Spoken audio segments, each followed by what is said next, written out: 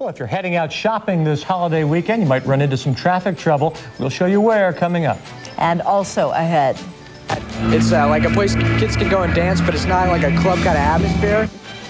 It is the wild dance all night party of the 90s, and you're going to get a free preview, an inside look. Find out about the Rave in tonight's 6 on Your Side special. If you're young and looking for fun, the place to be is a rave party, and what it is a huge bash. A promoter puts it together by booking a hall, usually a big building or even a warehouse. Then he arranges for music and opens the door. You hear all sorts of stories about how wild a rave party can get, so we decided to take our cameras in and check one out. Tonight, Tanya Hutchins finds out why people are raving about a rave. It's Saturday night at the Newport. The music is techno or house music. It's got a pulse of its own, and once it starts, you can't help but move. It's different, it's fun, it's different. I mean, they don't play this kind of music anywhere else. You can just get down to it. It's groovy. So groovy, you wouldn't believe some of the things they do. People getting naked and dancing on top of speakers. You know, you can have an event where in the morning at noon when the music ends, people are standing in a big circle holding hands. You know, you see everything. We didn't see anything that outrageous at this party, but there is booze, and we found herbal ecstasy, a legal version of the drug. Partiers say it helps you last longer on the dance floor. Because these parties last for like 10 to 12 hours, you need a lot of energy. You get drained at the end of the day. So this is something you can take with lots of water, and it'll keep you going. It's a mood enhancer.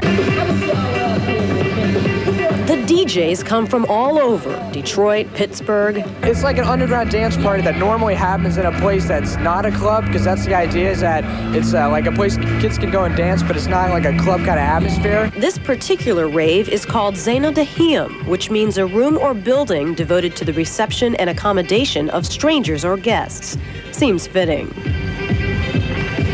You can be yourself and you celebrate the music, and everybody does their own thing.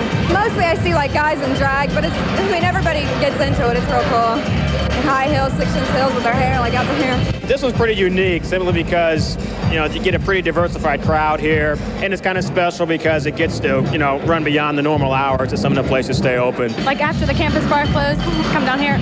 I've seen people ranging from probably 7 years old to like 40s. I've seen like a wide variety of people here. Rave organizers don't advertise. They just print flyers like this one and hope the word gets around. It usually does. They were expecting 800 partiers here. I came from Mansfield, Ohio, about an hour away. I was at a nightclub in Marion the other night, and somebody told me about this, and I came up to check it out.